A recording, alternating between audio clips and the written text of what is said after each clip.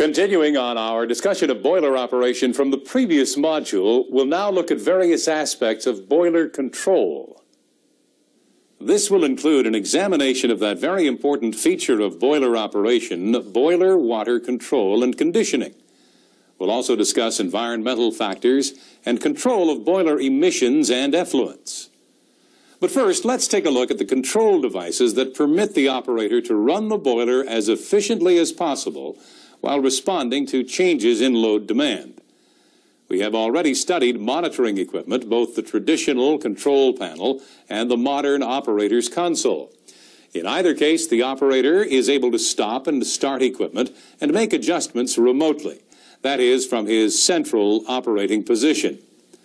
The operator can also manually adjust all of the major operating parameters, such as fuel input, combustion air, feed water flow, steam temperature, and so on.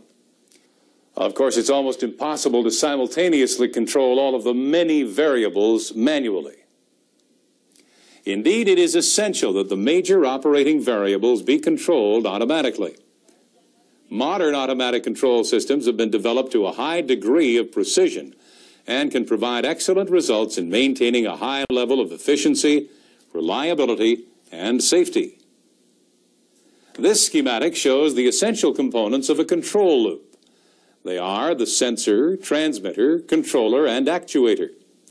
The sensor measures the operating parameter that is being controlled, such as pressure, temperature, flow, or level. This information is then fed into the transmitter, which prepares the signal for transfer to the controller. Older installations still use compressed air as the signal medium. Typically, the pressure of the pneumatic signal will vary between 5 and 30 psi, depending upon the value to be transmitted. Another method for information transfer is via electrical signals, with the transmitter output being adjusted by millivolts or milliamps. These pneumatic or electric signals are known as analog signals. In modern installations, a transmitter produces digital signals for transfer to the computer or central processing unit in the control room. The digital signals have the advantage of being faster and being able to transmit a higher volume of information. Another advantage of the digital control system is its ability to continuously check incoming readings for accuracy and abnormal indications. It does this by comparing multiple readings, computing averages and implied values, so that any obviously incorrect signal is discarded before it can bring about faulty positioning of the auto controls. So returning to our schematic, the sensor signal is fed into the controller, where it is compared with a set point established by the operator. Where any deviation is present, the controller sends an action signal to the actuator to make corrections. The actuator is really the power device in the system, converting small analog or digital signals into mechanical movement. For example, to adjust the fan dampers or to open the feed water control valve. The actuators generally are motivated by compressed air or precisely controlled electric motors and positioners. Even when we're operating the system manually, the actuators are still required to adjust equipment position. In fact, the changeover from automatic to manual control merely allows the operator to provide the driving signal to the actuator and thus enables remote operation. So let's take a look at some typical control circuits. Here we'll simply be looking at the logic of the circuit. The actual control system may be pneumatic, electrical, or digital, but the logic of the operation is the same. Here we see a very basic combustion control scheme for controlling boiler main steam pressure. The actual measured pressure is compared in the master controller with the selected set point. Any deviation causes a correction signal to be sent to the fuel supply actuator and the combustion air actuator. During load changes, the signals are biased so that sufficient combustion air is always available to avoid the potential formation of a rich, explosive mixture in the furnace. For example, during a load increase, the airflow is increased before fuel is increased. The reverse applies during a load decrease. Either of the actuators can be switched from automatic to manual operation if required. An additional control allows the operator to set the desired fuel-air ratio. Experience proves that more excess air is required at low loads to maintain stable combustion. One disadvantage of this simple system is that it must wait for the pressure to actually fall before commencing a corrective action. And even then, some more delay is experienced in mechanically changing the airflow and fuel supply. Yet further delay is encountered before the increased combustion brings about the desired rise in pressure. The cumulative delay from this control system results in a fluctuating steam pressure. This situation can be vastly improved by adding a second element to the control system.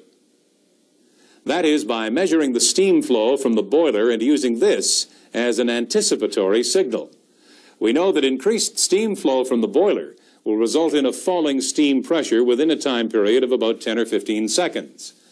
However, by applying the steam flow signal to the master controller, the corrective action is started in advance, and so provides increased combustion at about the same time as the pressure begins to fall. The actual resultant pressure then trims the controller settings. A further improvement of the system may be obtained by connecting the oxygen analyzer signal to automatically adjust the fuel-air ratio. This acts as a trimming device to precisely control the combustion air and bring the excess oxygen in the flue gas to the desired set point.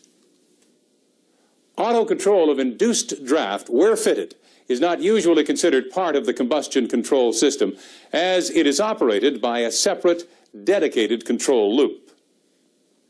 The controlling parameter is measurement of furnace pressure, that is, negative pressure. The controller is set to maintain about minus 0.5 inches water gauge in the furnace, and it achieves this by adjustment of the ID fan dampers. Steam temperature control is also independent of the combustion control system.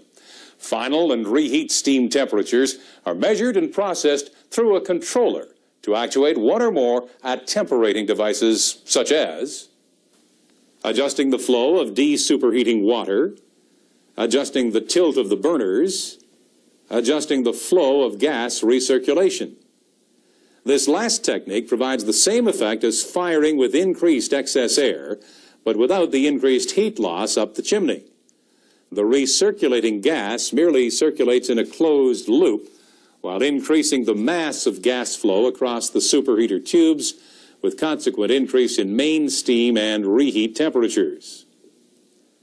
Now, there are many other arrangements of combustion control systems with increasing degrees of complexity and sophistication. You must make sure to thoroughly learn your own system. Another multi-element control system that is vitally important is the boiler feed water control system.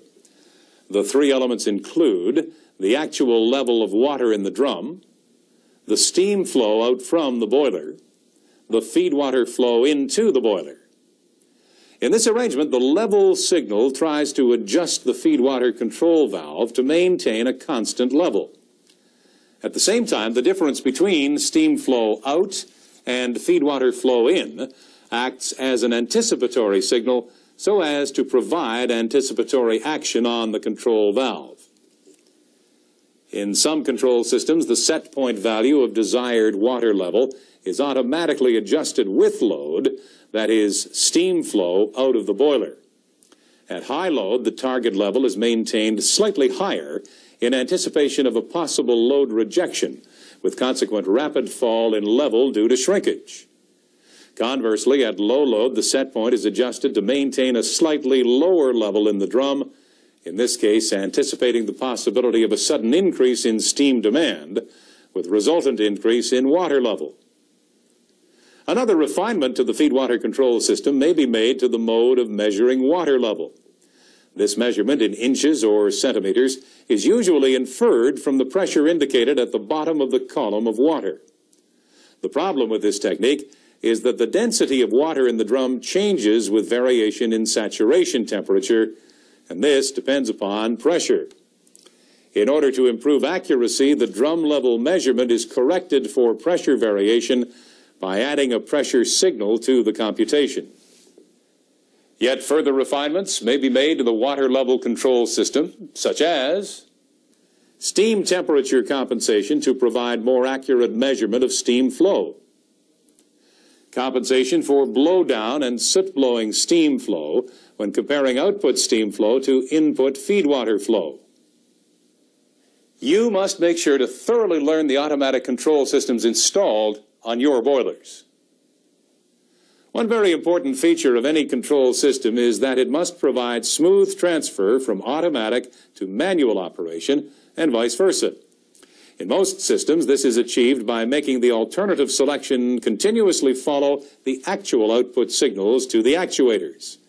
In this case, any switching from automatic to manual, for example, will keep the actuator in the same position till further change is made.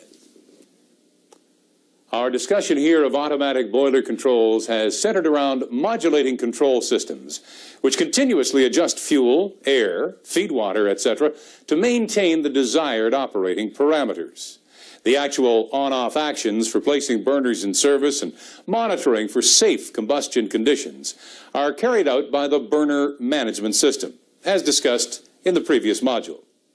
Well, at this point, it's time for us to take a break. We'll come back and talk about boiler water control and conditioning.